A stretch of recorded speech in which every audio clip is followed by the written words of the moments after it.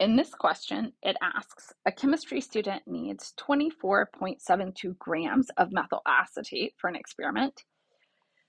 By consulting the CRC Handbook of Chemistry and Physics, basically the encyclopedia for everything chemistry, the student discovers that the density of methyl acetate is 0.934 grams per cubic centimeter. Calculate the volume of methyl acetate in milliliters the student should pour out.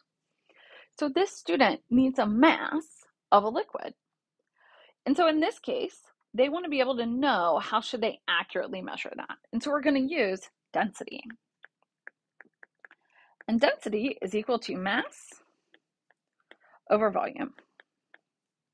And so you can plug in different numbers. What we're going to do is remember that 1 cubic centimeter is equal to 1 milliliter. And so in this case, we're going to be able to use the density and convert it using the mass that you have. So we have 24.72 grams of methyl acetate. And then we're going to multiply it by the inverse of the density, aka divide. So then we're going to put this on the bottom, and that's 0.934 grams in 1 milliliter. And so when we plug this into our calculator, you should get 26.5 milliliters. You could have also just rearranged this equation where D equals M over V.